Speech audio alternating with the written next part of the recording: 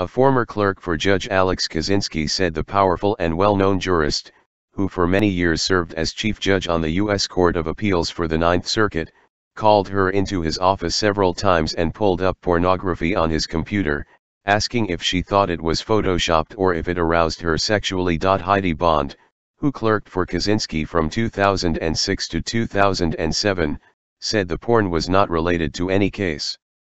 One set of images she remembered was of college-age students at a party where some people were inexplicably naked while everyone else was clothed.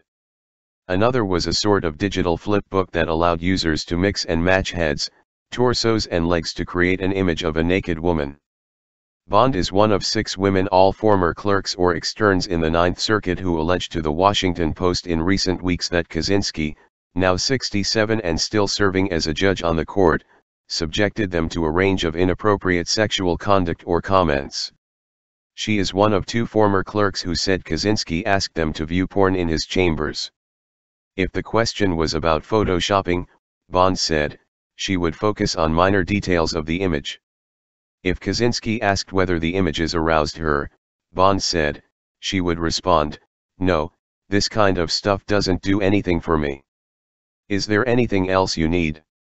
She said she recalled 3 instances when the judge showed her porn in his office.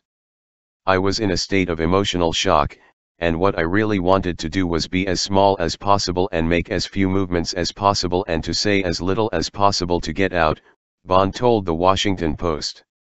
Another Ninth Circuit clerk told the paper that during a dinner with Kaczynski in either late 2011 or early 2012, the judge kind of picked the tablecloth up so that he could see the bottom half of me, my legs.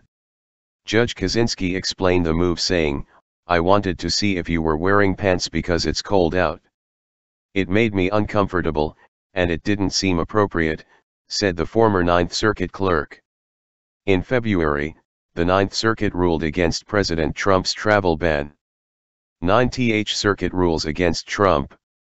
Order blocking the hashtag Muslim ban remains in place, tweeted the Southern Poverty Law Center. The Supreme Court on Monday allowed the Trump administration to fully enforce the travel ban by residents from 6 radical regimes and failed states. The travel ban applies to travelers from Chad, Iran, Libya, Somalia, Syria, and Yemen, and officials from North Korea and Venezuela.